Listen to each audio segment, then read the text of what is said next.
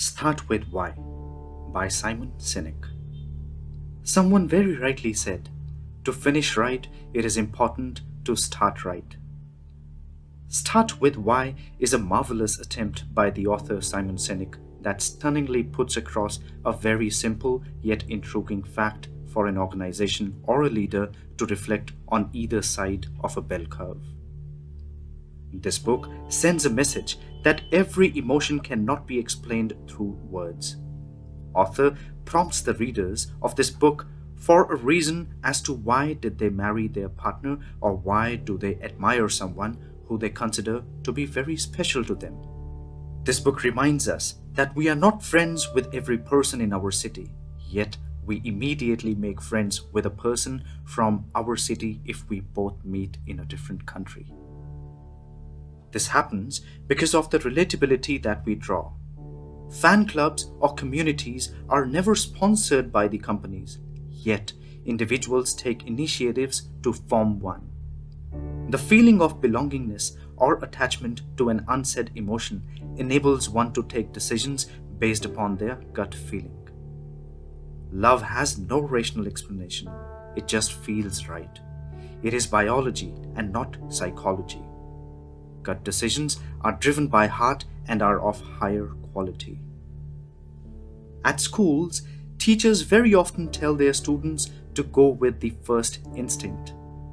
When great leaders are asked for the reason or the logic they applied while making critical decisions in difficult situations, most of them tell they trusted their first instinct. The book gives a good weightage to the role that data plays in making educated and informed decisions. However, at the same time, it shares examples of failures that big giants like Apple experienced after they parted from its creator who had a reason to why Apple even existed. Not all the decisions will go in favor, despite how deep we dive into the data. Assumptions we make, basis our sound research, have the potential to lead us to stray. There is always a chance of missing small but vital details while making data-driven decisions.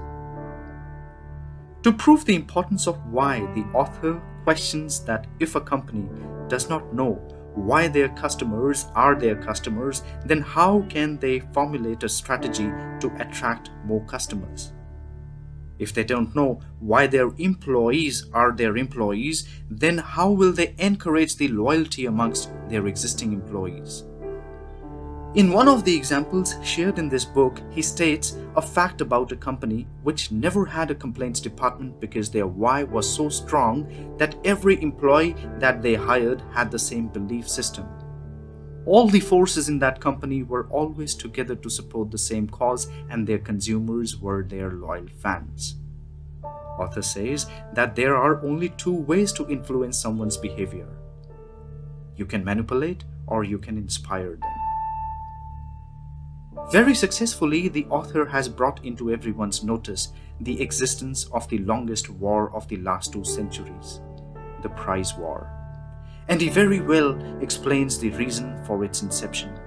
Parents make use of fear while raising their children. Reason can be awareness. However, eventually that trains our kids to manipulate. Once a kid is now a politician. Politician practices manipulation to raise fear amongst the voters to collect votes. The idea is to tell everyone that if you won't buy this product or this service from us, then something bad will happen to you. More the manipulations, lesser are the chances for each party to win. Short-term gains have a potential to destroy the health and the wealth of the buyers, the manufacturers, and the service providers. On the contrary, aspirational messages can get you to initiate an activity like going to a gym, but lack of inspiration can pull you from converting good practices into your daily habits. True leadership means that your people continue to support you for as long as you are on a mission with a vision. Loyalty is what needs to be nurtured. After sharing all these intriguing thoughts, the writer quotes an example from the history of General Motors. He narrates the car manufacturer's behavior when the foreign car maker Toyota entered the US market. During late 50s, on witnessing a heavy drop in the sales figures, General Motors adapted the strategy of giving rebates to its customers on all their products.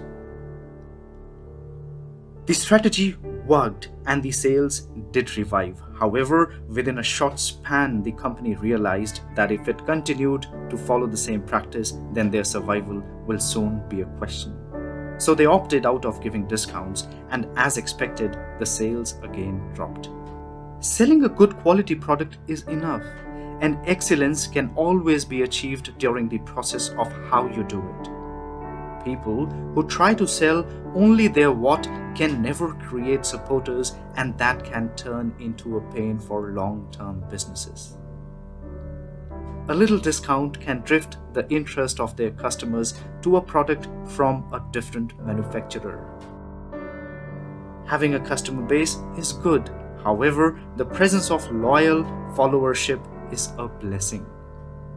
Quoting the example from Harley, the author explains why, despite long wait periods, a customer of Harley-Davidson never shows a single sign of inclination towards Kawasaki or any other motorcycle manufacturing brand.